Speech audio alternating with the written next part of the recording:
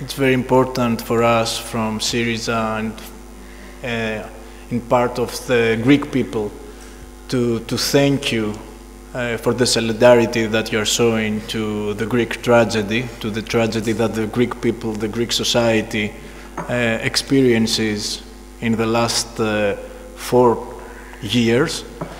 And I will try to focus mostly on 3 issues.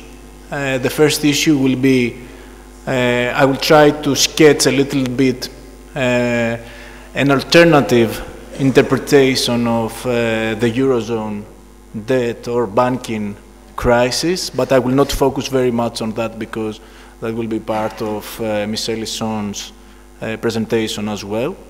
And I will try to focus mostly on the policies, the austerity policies that are pursued in Greece from the Greek government on the one hand, but under the directions of the Troika, the European Commission, the European Central Bank and the IMF. And in the end, I will try to focus a little bit in what we think that are the alternatives for this situation. So I will, if you don't mind, I will read some of the things from here. So I will try not to speak very fast because of the problems that we may have for the translation. So we could say, for example, that there are 2 big groups of causes of this crisis, which have nothing to do with the mainstream interpretation of the crisis. The mainstream interpretation has to do, for example, with the fact that was mentioned yesterday as well, that the countries in the periphery of the Eurozone tended to consume more than they were producing, that people in the south are less productive and more lazy than people in the north. But we all of us know very well that this kind of moral and ethical explanations of the crisis cannot be true, because we have a very deep and structural crisis that takes place not only to one country, but takes place in a very large area of countries. So the first group of explanation that I can use is that the countries of the Eurozone periphery, first of all, there are very specific social and historical reasons that has to do with the reasons that why this crisis started and has such a big extent in these countries. So the countries of the Eurozone periphery, before joining the European Union, exhibited a significant lag in their capitalist development in relation to the rest of the Europe. So one of their main characteristics is that while in the post-war period, the welfare state was formed in an extremely fast pace in the rest of Europe under the social democratic consensus, and while in these countries it was totally absent for specific historical and political reasons. Unemployment, income inequality, poverty, all these in these countries were very high. So in order to try to catch up with the rest of the Europe, what took place was a very fast increase in the role of the financial sector in these countries. So this took place according to the social and political conditions in these countries. In Greece, for example, this financial expansion took place through the public sector. And this took place mostly because the banks were under the public state control, and there was no banking liberalization until the middle 1990s. So what we had in Greece was that in order the governments to try to keep the society together, to secure a neoliberal consensus from the people, what they were doing was that they had the government borrowing from the banks, something that was very profitable for the banks, and at the same time they were keeping taxes for the capital very low, and at the same time they were blinking to some very concrete capitalist categories through tax evasion. For this reason, we had very big budget deficits in Greece that were financed by banks. And that's how this huge public debt was accumulated through the last years. And what we have to say and to underline is that these deficits were not created by very high public expenditures, by very high welfare state expenditures, but from very low taxes, from very low taxation, or especially from on the side of the capital.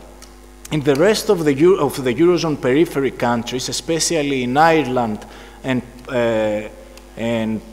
Spain, we had a private sector debt. So in these countries, in order to have a neoliberal consensus, to have the people, to have a consensus from the people under the neoliberal policies, what this government did was they liberalized the private, the banks. So the banks, through lending to households, they created all this consensus in the age of neoliberalism. But as we know, credit creates debt, and too much credit creates this debt crisis. So that's in the very center of our narrative for this crisis. But this is not the only group of reasons for this crisis. The other very broad group of reasons for this crisis has to do with the Eurozone architecture. We know very well that something was going wrong from the very beginning that Eurozone started operating. The circulation of capital flows from the most developed economies in the monetary union to the least developed actually constitutes a rule of political economy, and its empirical validation was something to be expected in the case of the Eurozone. The widening trade deficits of the less developed countries, the countries of the periphery, reflect the widening trade surpluses of the core economies. So the peripheral countries finance their deficits through the large amount of capitals they have accumulated in the form of debt from the countries of the core. If we add to all these things, if we add to the strong austerity policies imposed by the European Central Bank from the Maastricht Treaty, we have, these are very good reasons why we had these crisis in the Eurozone.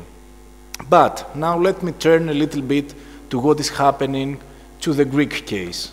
Most of the people probably read what is happening to Greece. You may see some riots in demonstrations that take place, or you may listen to the negotiations that take place from the side of the Greek governments with the Troika.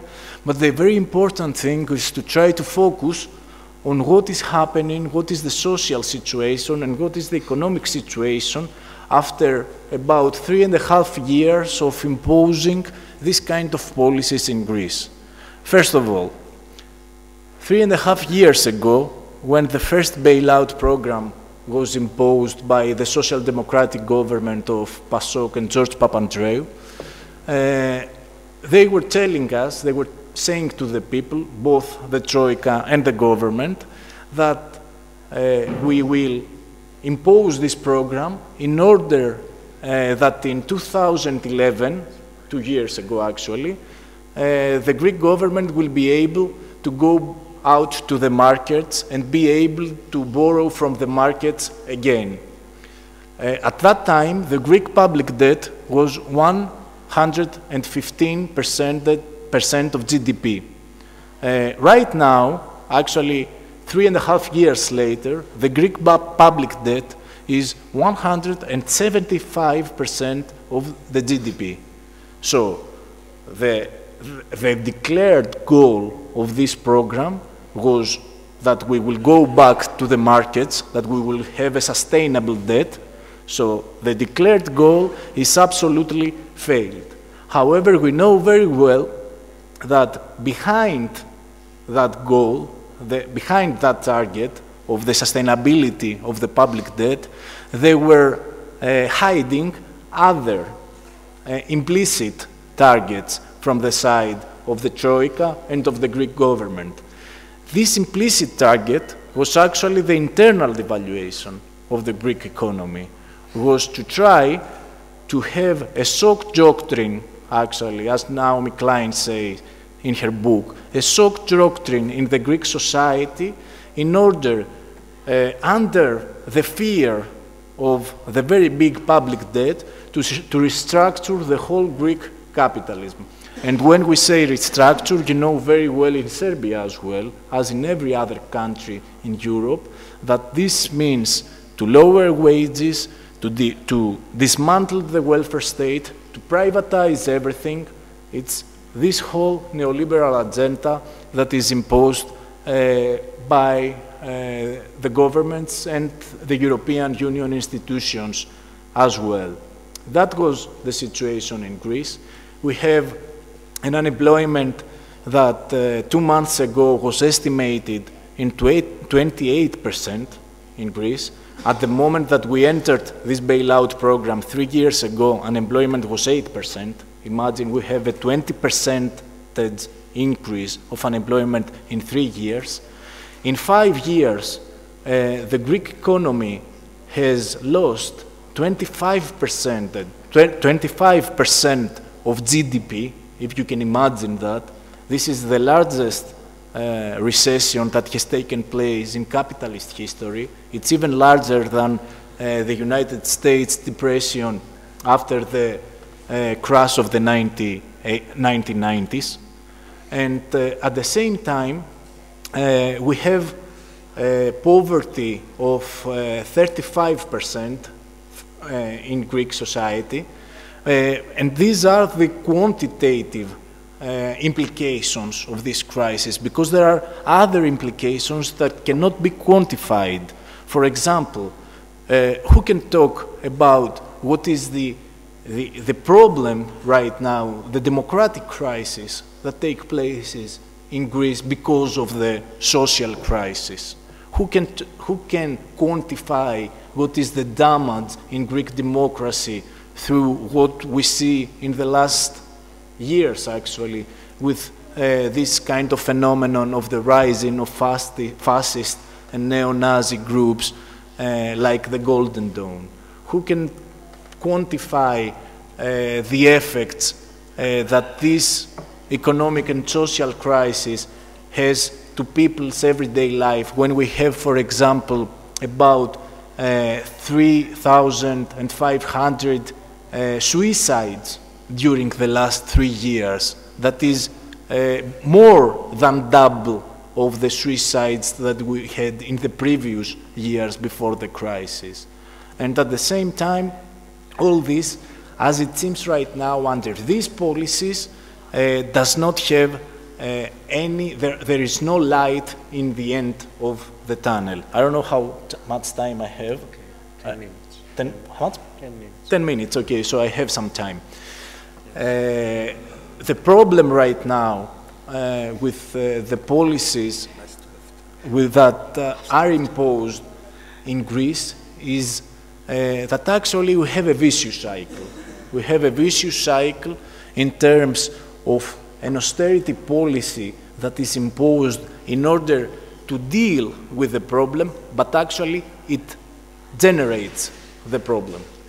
And I can explain you why. On the one hand, we have a fiscal vicious cycle. They are imposing austerity by cutting public spending and by increasing taxes, but at the same time, these measures generate more public deficits, because when you decrease the disposable income of the people, these people do not have money to pay their taxes. or when you increase unemployment in such a percentage, as I told you before, 28%, you have to pay the unemployment benefits. So we see these counter effects at the same time, that while they are trying to diminish the fiscal deficits, they have strong pressures of increasing the deficits because of the policy that they create. And at the same time, we have another vicious cycle that has to do with the banking system. They are spending huge amounts of capital from the money that Greece borrows from the European stability mechanism in order to recapitalize the Greek banks. But at the same time, because people do not have money, they cannot repay their loans that they have borrowed from the banks.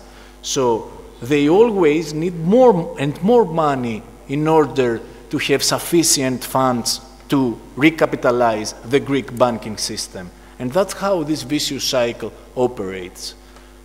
The problem, the biggest problem, is that these kind of policies are not only imposed to Greece, they are being imposed in all the peripheral countries of the Eurozone, but not only to the periphery, but everywhere in the Eurozone and the European Union as well. We see that a few months ago, there was this famous six-pack of economic policy for the European Union.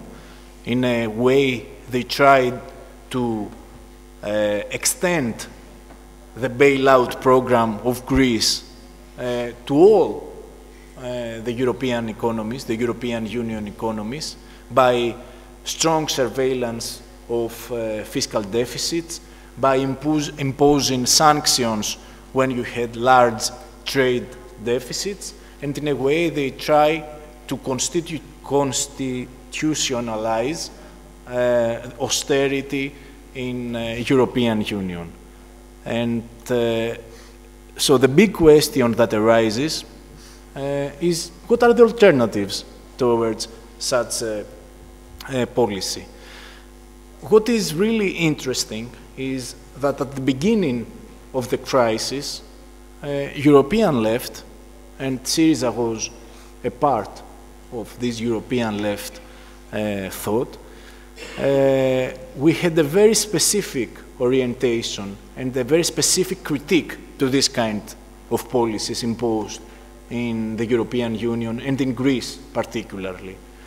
The interesting thing is that after 3.5 years, larger and larger sections of the mainstream economists, or even you can read articles and articles in mainstream international media, such as in Financial Times or New York Times, that there are people admitting that this kind of policy cannot work in the Eurozone. So we need an entirely different policy in the Eurozone, a policy completely in the opposite of this austerity policies pursued in the European Union. So what is needed right now in terms of a whole for the Eurozone is a completely different role of the European Central Bank.